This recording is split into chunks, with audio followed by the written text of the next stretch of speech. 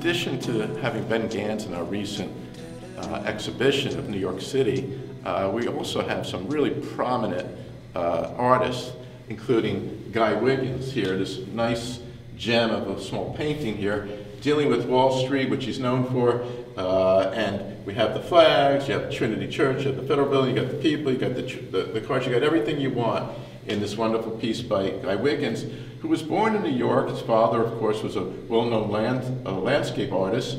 Mr. Wiggins is also one of the youngest members to have a work accepted by Metropolitan Museum of Art. You could easily tell he was influenced by French Impressionism and also by Child Hassel.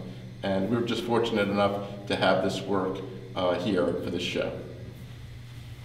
Here's a work by the artist Leon Delis. He was born in Vienna. He came to New York around the 1920s, and he loved his new city that he lived in, and he did a lot of pastels of New York City, basically the Chrysler Building. Here we have a wonderful oil, and with this lighting here, it becomes very dramatic of the city. It almost looks like the American flag colors, which he sometimes used, and also the work by Delis. Some people comment reminds them of a Batman movie or Gotham City. It's one of our pieces here that really brings a lot of attention.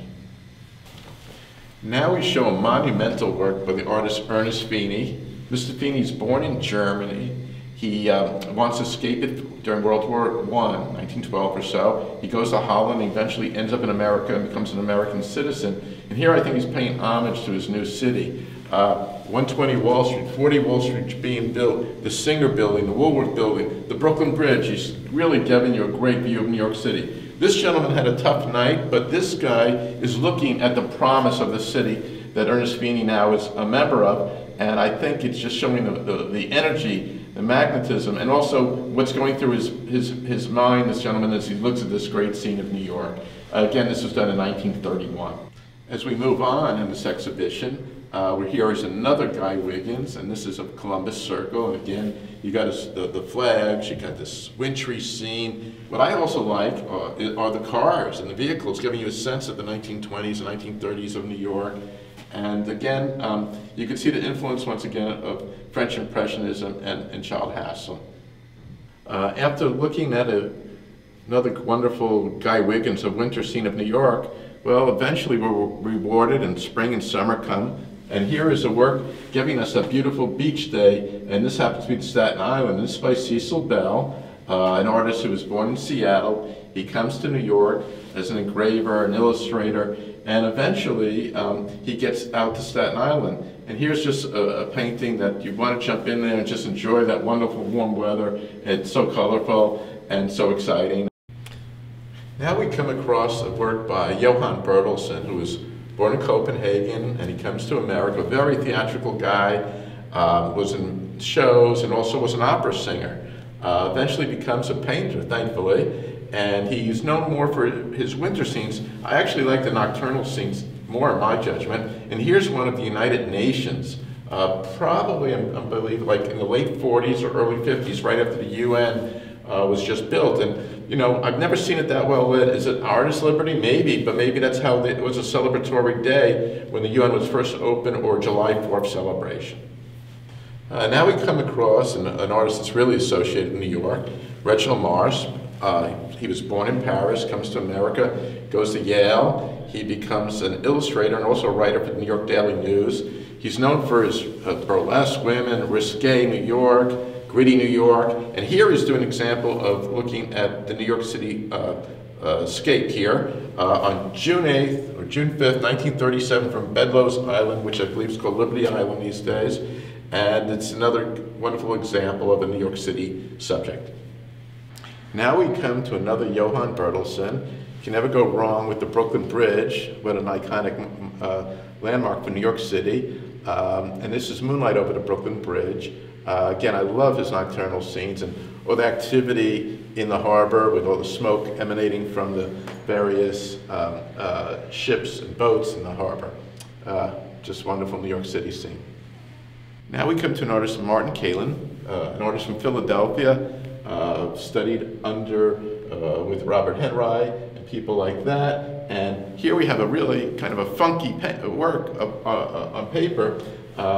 by Mr. Kalin of Coney Island. And if you're talking about Coney Island, it should be a little bit funkier. Great colors, wonderful imagery, fun to see all the folks and having a great time at Coney Island, and the American flag scattered about. And we are fortunate enough to have two brothers in our show. One is Reynolds Beale and one is Gifford Beale, and they both were students basically at William Merritt Chase. And the work we have here of Reynolds Beale depicts New York, probably in the early New York, probably actually done in the 1900s, 1910 area.